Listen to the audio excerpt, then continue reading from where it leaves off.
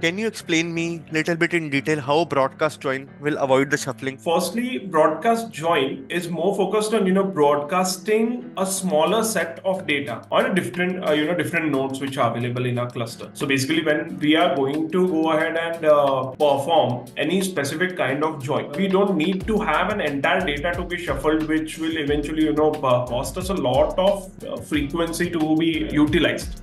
That is eventually going to cost the organization, and it is going to eventually increase the cost of the system. So basically what in broadcast join we do is that we broadcast the smaller data set on the different nodes which are available, so that whenever we have to go ahead and perform the joins for that specific data set, so it will be done within that specific node instead of directly shuffling the data across the different nodes.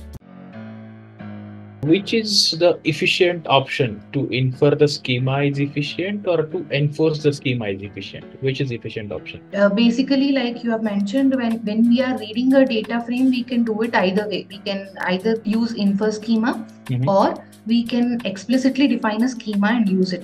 But now the difference between these two is that when we say infer schema is true, like when we set this as true, what happens is that when it is reading that particular data, so it has to scan the records and then infer the data types out of it. Whereas if you are explicitly mentioning the schema, for example, there is order ID and you say of integer type. So in those cases, what happens is when we compare the performance, when you explicitly mention a schema type, the performance is better rather than infer schema is equal to true method. So, like how Spark works, can you quickly guide me Spark architecture? What happens is, first, whenever we write a Spark application, it gets the driver program gets executed, and it will try to first make sure if based on the schema catalog, the transform the code that we have written is syntactically correct or not. Once it is validated, it will be creating an unresolved logical plan. So in this unresolved logical plan, it will be actually having all the various plans based on cost and role based, and then it will go ahead and create logical plan with the help of Catalyst Optimizer, and finally a physical plan will be created, which will then be used. And let's say if you're running a Spark job, your job fails, then where you check your logs? My logs, generally in Databricks, I will make sure I have a separate logger path where all the logs have been fed. So suppose if my job doesn't have any logs or so, I would open up the job that has recently failed to look into the steps actually where they have. So my approach for writing any notebook, writing any operations on a notebook will be, firstly, I'll try to split the code based on their functionalities. So I'm importing a couple of libraries or so, doing some configurations. They will be basically split across multiple cells in the notebook, so that it is easy for us to debug later in case of failures. Generally, I have this logger utilities, which basically saves my log files. So I would go back to, in case if we don't have, I'll do a manual.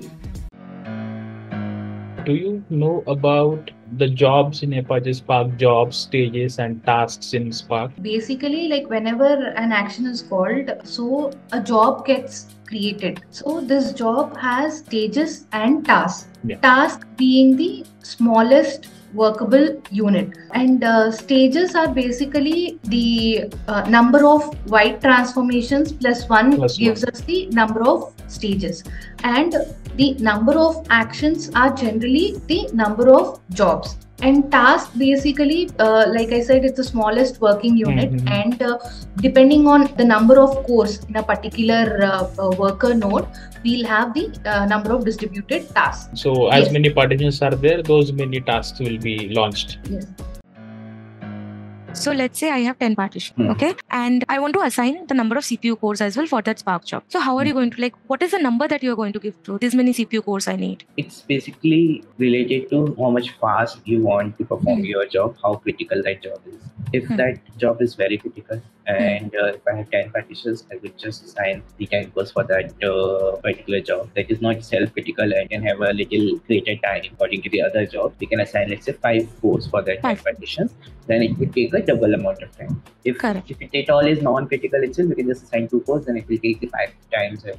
But only thing I'm trying to say is there is no point of assigning 13 cores to a 10 partition job, because whatever you do, no matter how are the jobs configuration, 3 cores will always be unutilized, because 10 cores can only handle those 10 partitions. It will not happen that 10 partitions also get divided into 13 cores and get computerized. 1 core would be able to take 1 partition.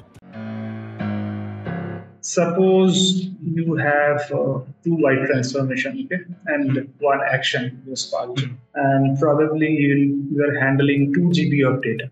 So how many jobs, state and tasks will be created?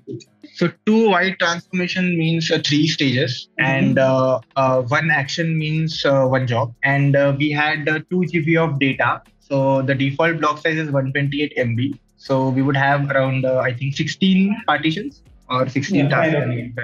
Yes.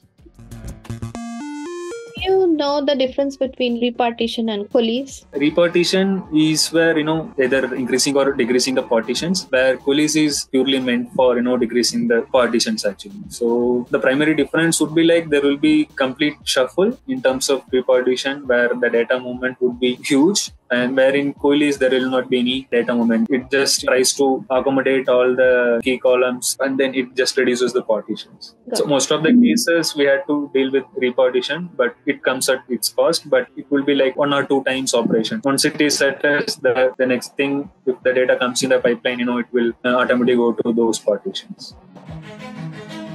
What's the difference between RDD, data frame? The primary difference is RDD being the basic data structure or the fundamental data structure of the Spark. So even though I write as an data frame, behind the scene, it is what RDD is being processed actually. Well, RDD, as we know, it is the basic fundamental. So I would use RDDs when I'm doing some low-level transformations, like very minute set of transformations are happening to my objects. Whereas a data frame, they are like well-built with the ability to understand the schema based on the data I feed, and I can handle my transformations well with the data frame because of the technicalities such as the optimizers or multiple get lists that are associated with data frames. So data frames can be helpful for transforming bigger data, whereas RDD might be not that performance oriented when I'm dealing with the larger data.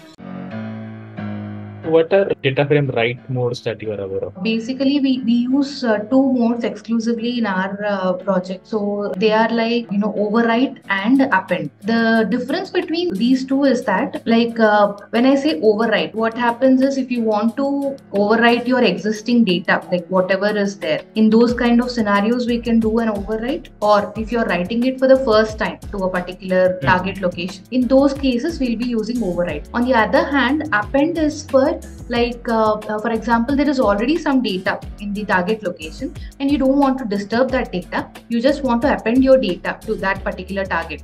So in those cases, we'll be using append mode. Like these are the 2 modes I know.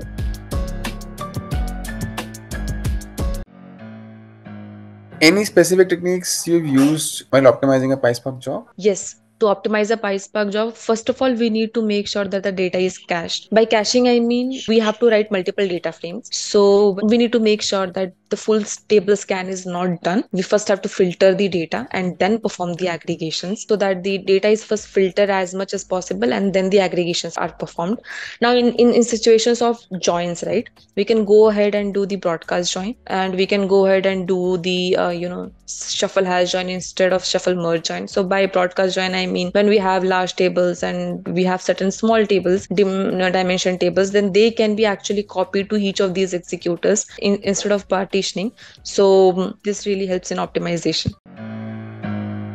Can you explain me how data skewness is handled within PySpark in distributed computing? So data skewness is nothing but when your data is not evenly distributed across partition, like how PySpark handles it, right? So there are different methods through which PySpark handles. So one method is using the broadcast join, right? So when you have 2 data sets where you have one data set is smaller and second data set is bigger, so you can make use of broadcast join to do that. Plus you have the option of reducing or increasing the number of partitions using repartition and coalesce. In coalesce, you will reduce reduce the partition in case you want to minimize the shuffle operation. So that is the second option. Plus you can also make use of your dynamic allocation. So in your static, when you're not sure of what will be the workload, what will be the amount of data it gets processed, when you're not sure about that, so you can make use of a dynamic allocation. Plus you have basically the partition, you have the hash partitions basically which uniformly distribute the keys. So these are the different types through which PySpark or Spark handles data skewness.